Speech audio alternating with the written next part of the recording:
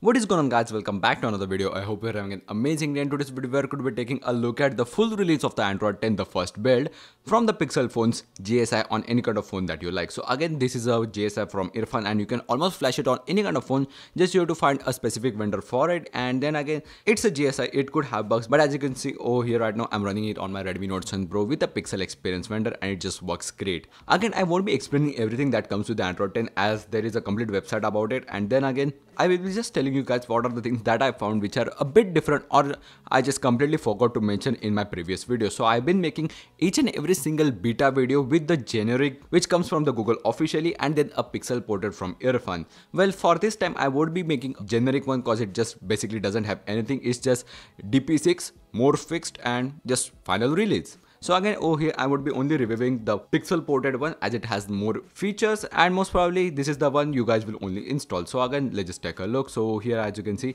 you can basically swipe anywhere to just go to the app drawer. It just doesn't has to be like this. So again as you can see your home screen pretty much looks the same. You don't have the pill right over here. It's actually hidden on the home screen. You can directly go to it just like this. Also you still can't access the recent apps panel through the app drawer. You have to actually come back in order to go to it. But then again the animations for it are just so smooth. There are no hiccups and barely it misses anything. So for example going through phone app, again the performance is pretty on par for a budget phone. Then again there is support for the latest Google Camera 6.3. Again on the left you have the Google Now as before. Tap to update it. Pretty good. Then again going through more system UI and stuff, you have your volume rocker still as before from the buy, but now you can expand it and control pretty much everything which was much needed. I don't know why Google removed it. But then again going to the quick settings panel, these are your normal toggles. Now there are no new toggles and you still get your build number right over here, which is a bit weird that you get in a stable build. But going through the toggles pretty much everything is just the same. You do get grayscale, inverted colors, then again you have screencast, night light, all the toggles have been updated right over here. They get like a bit of a wireframe UI as you can see. But then again you have dark theme toggle right over here. Also override dark theme has been returned and it just works great as before as we see in developer preview file, but still it's in developer options, not as the MIUI which directly has it in the display. So again great job over there Xiaomi. But then again let's just go through the apps, and the app drawer doesn't have a hiccup anymore. It's as smooth as any kind of OnePlus launcher or anything or even the Poco launcher, but pretty normal set of apps right over here. Then again going through the more apps, digital well-being and stuff is still the same. There's no parental controls right in built over here. You do get it separately. So again that's pretty neat because it was getting a bit cluttered right over here.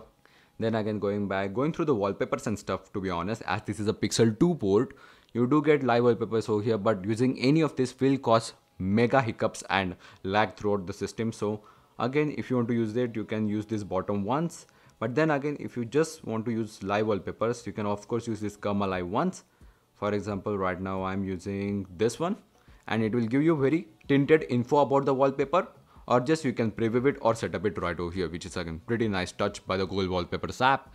Then again pretty much nothing. You do get file manager and stuff, and of course it can be overridden to the dark mode right over here.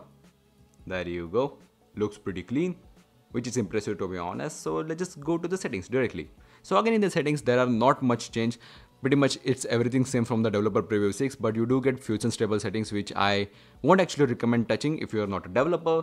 But seriously going down apps and notification, you still get your notification assistant which is bit more improved. So for example earlier you would get a notification, they actually get separated throughout like silent notifications, normal notifications. But if you receive a link, for example I get time to time from my Instagram from you guys, it will give me an option to just directly open it into the Chrome right over here, which is very handy.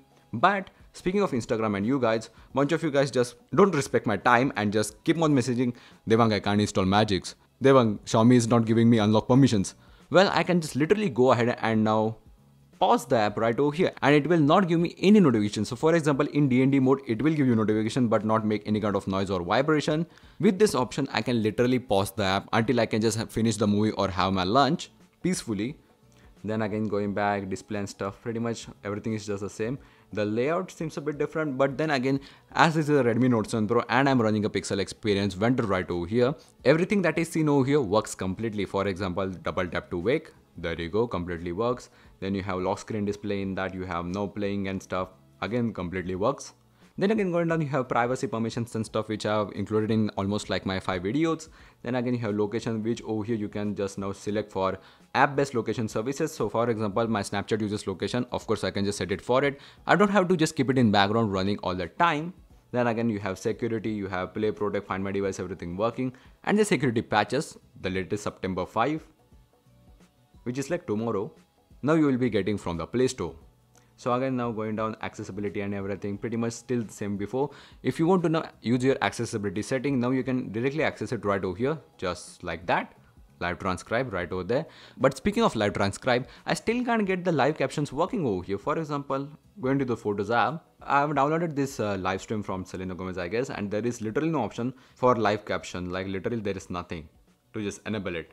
So again, I don't know what's wrong with me, but going back, pretty much nothing new over here. So going directly to the system gestures, system gestures. Again, your gestures are pretty much the same, but you do get this settings icon over here. So you can now quickly adjust this back sensitivity right over here. So for example, if you have a curved screen phone, which you would be seeing a lot of, like there is a new term, waterfall display.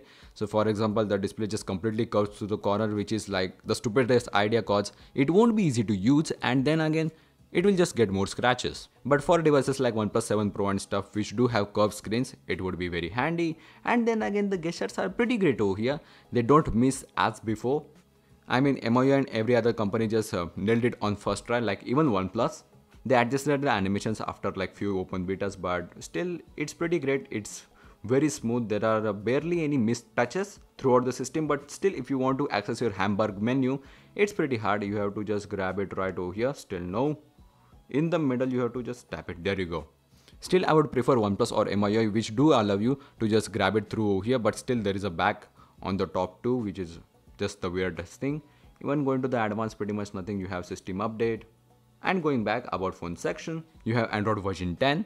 Again, the build number is hidden because of the earphones GSI tool. So directly going to the Easter egg, it's not that impressive. It's a nonogram. So I don't actually have a whole idea on it, but basically you have to just grab this one and kind of make it like a Q, just like that.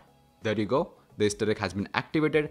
Now you can just double tap on the Android logo or just hold on it. So for example, you can just make any kind of icons throughout the system and it will tell you what's the string of it. So for example, I will just literally waste a bit of a time over here in trying to make a nonogram. So let's just try. Or I can just give up, but you can basically make a battery icon and stuff and it will tell you what kind of icon it is. I kinda like the days where it was just Flappy Bird and there were some Android Easter eggs based on deserts. Yeah, I'm still that kind of guy.